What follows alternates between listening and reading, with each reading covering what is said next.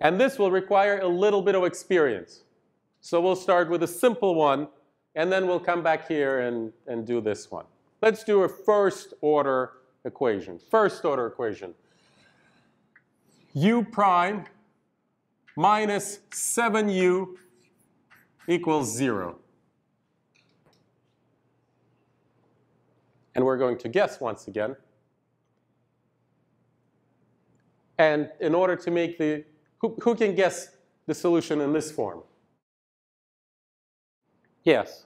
Who, much more interesting, can everybody guess the solution in this form? So I don't think so. So I'll rewrite it in a form where if you just say what you're looking at, the solution will present itself to you. You just have to say, you know, it's a tremendous skill that a lot of you don't have given your background, given how they teach math in high school and even in college. The skill of looking at an equation and saying it in words. And sometimes the same equation commands totally different words, and it makes it a totally different equation. So I will write it in this form. U prime equals 7u. And the way you would describe it in words is, I'm looking for a function whose derivative is 7 times the function. And of course, it's e to 7t, and nothing else. Or is it? OK, well, with one small caveat that we'll discuss in just a moment. So u equals e to 7t. And this caveat, I really want to frame in linear algebra terms. Because you could say that any multiple of this also satisfies the equation. Right? If I took 5 times e to 7t, when you take its derivative, 5 just comes out, and once again, you get a multiple of what you originally had. So you can argue on the basis of calculus that it's any multiple, any multiple of e to 7t. But I don't want to argue it on the basis of calculus. I want to argue it on the basis of linear algebra, which absorbs the calculus in it. Because when I look right here, I see a linear operator. Now, in this class, we haven't talked about linear operators on their own. So at some point, once we have a little bit of experience with all of these equations, I'll come back and we'll spend some time clarifying, well, what exactly is a linear operator and what would not be a linear operator? What would be a nonlinear operator? But for now, let me continue with just saying that it's a linear operator. And we have found an element, before we even had this C, of its null space. But we know how the null space works. It's a space. If it contains a vector, it contains all multiples of that vector. Am I right? So this times C, you should see not in calculus terms, but in linear algebra terms. We're looking at the null space of a linear operator. So its null space, the most important part of it is that it's a space. And space is a word whose importance dawns on you over months of studying it. Right? But it essentially is the fact that if two functions are in a space, their sum and multiplication by a scalar is also in that space. It's that closure under linear combinations. Here, we don't have two linearly independent functions, so there's nothing to add. But we still have closure under multiplication by scalars. So that's the most important way of seeing it. I think that in many other ordinary differential equation courses, you would approach this equation and you would use separation of variables, a very special way of solving equations. And then you'll find that this constant appears initially in a different funny place, and then finally finds its way out here. You would find it here, e to the 7t plus c. That arbitrary constant of integration will first go here, and then you say, oh, we have a sum in the exponent. We can break it up into a sum of two things. I'm only speaking to those who remember separation of variables. I've been trying to forget it for 20 years, and I can't get separation of variables out of my mind. It's just such an ugly thing. It's such an ugly thing because it's so particular. You spend so much time on it, a disproportionate amount of time on it, and that leads you to believe that it's important. And it's completely unimportant. It's much more important to know what it means to solve a differential equation and what the solution might look like than knowing a particular way of solving it. But typically, people will use separation of variables to solve this, and then the constant will be more of a calculus constant. But I like to think of it as a linear algebra constant. And calculus is only in the background supporting the linear algebra framework. OK, so I think we've captured it all. So now we can take a guess here as well for what the null space might look like. So let me erase some of the things on the board now and concentrate on the null space. But what I will do here is guess an exponent, hoping that this is not that much different than this. But I will not know what the exponent is. I'll just denote it by an unknown letter, as an unknown, lambda. And then we'll see, maybe we can determine that special value of lambda. OK, we're now pursuing the null space. So we have to solve the homogenized equation.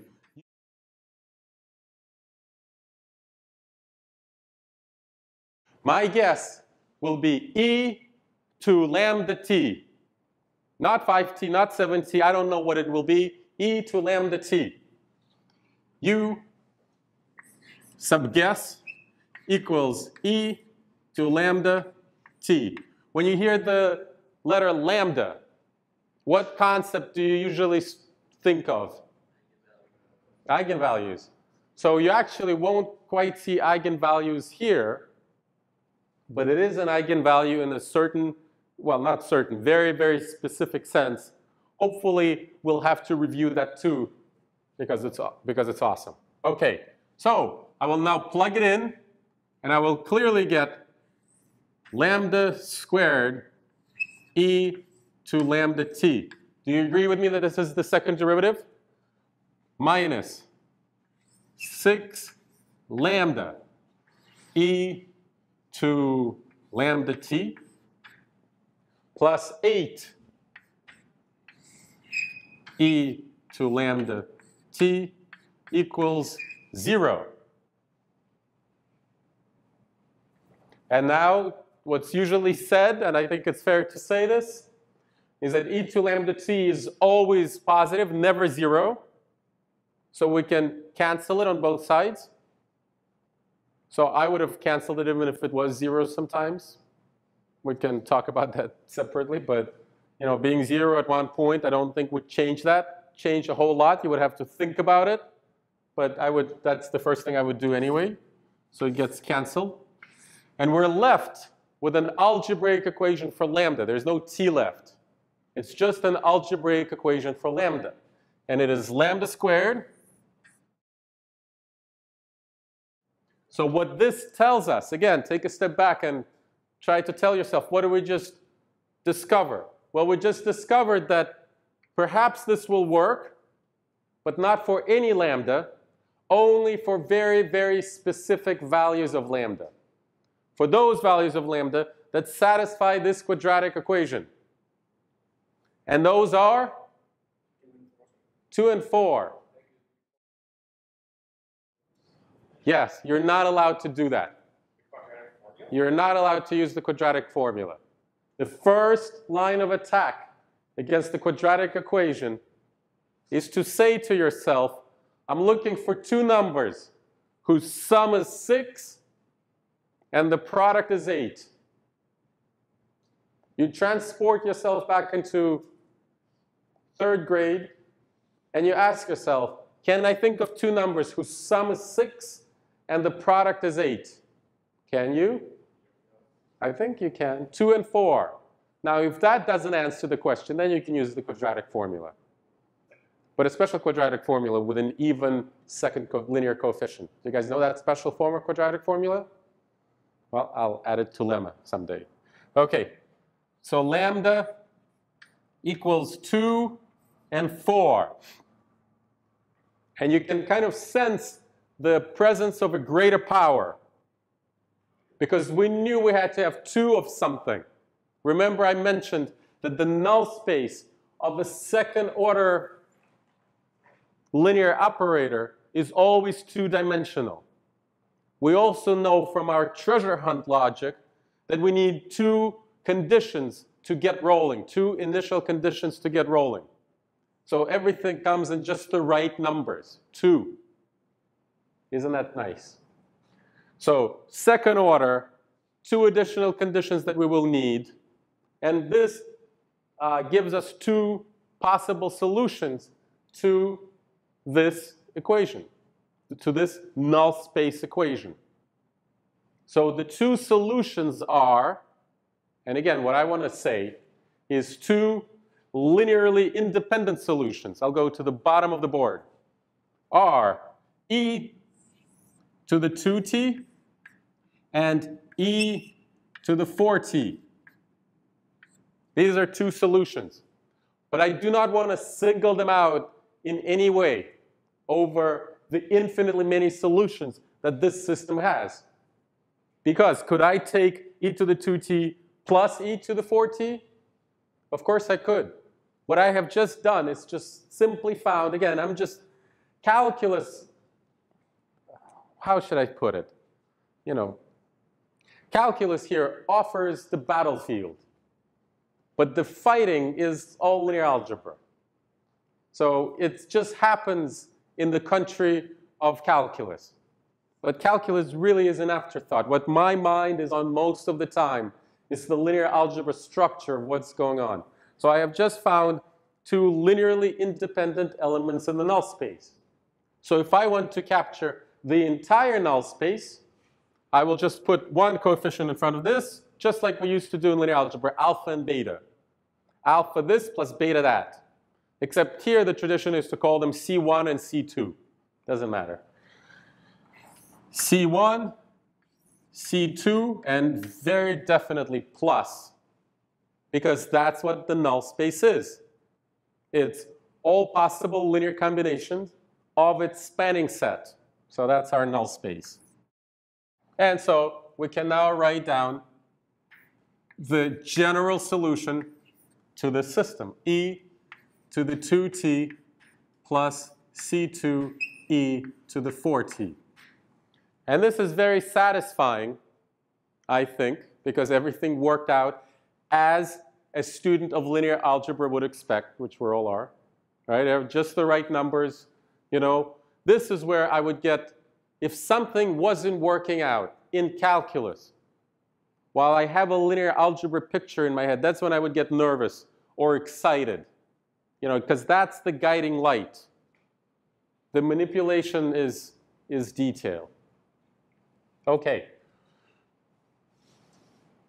Okay, so we have discovered the general solution. So yes, everything worked out, but I will once again repeat that the very forms of these functions, what exactly they are, is a detail compared to this and compared to the fact that we knew that the null space would look like C1 times some function plus C2 times another function, as we mentioned last time. So all we did now was fill in the blanks, what those functions are. Obviously, we need to do it, but it's not quite as important. So this is the general solution. So of course, we need to bring this problem home, which means pick initial conditions and determine C1 and C2, just so that you can see a problem from beginning to end. But first, we'll come back to it in just a second. Let's apply the same logic here and see if it would have worked. And of course it would. So let's just march through the logic. It's very helpful to apply the logic you just learned to a simpler situation. So whenever you just learned something and you want to get a better feel for it, don't go up in complexity. Go down in complexity. It especially works in computer science. And actually, I always find that when you solve something numerically and you took your time step, remember we talked about it last time? And you got a very approximate solution. Your instinct is to make it smaller so that the solution is better. While my first instinct, I've taught myself, is to make it larger just to see that the solution becomes rougher, because that's what should happen as well. So I always go down, not up. It seems to work better. So let's go down here. So I will, this step right here can be skipped, because simply by looking at this equation, you can figure out what the equation for lambda will be. Because whatever the order of the derivative, that's the power of lambda. So when I plug in e to lambda t into this equation, I just get lambda minus 7 equals 0. Lambda equals 7. So our null space is any constant times e to 7t, just like it was here. Okay? So the same logic works. And if you wanted to go up in complexity and imagine a third order equation, well, then you'll just end up with a third order polynomial. And then you'll ask Mathematica to solve it, right? Does anybody know the formula for solving third order polynomial equations? How about fourth order? Yeah, I'm beginning to hear some very good suggestions. Yours was 18th century, yours was 21st century, which is good. I love both centuries. What about fifth order? Does not exist. Did you guys know that? That a formula for fifth order polynomials does not exist and cannot theoretically exist for a general fifth order polynomial called Galois theory. Okay, so I'm going to erase this. We're done with this. And we'll actually pick a pair of initial conditions and finish the problem.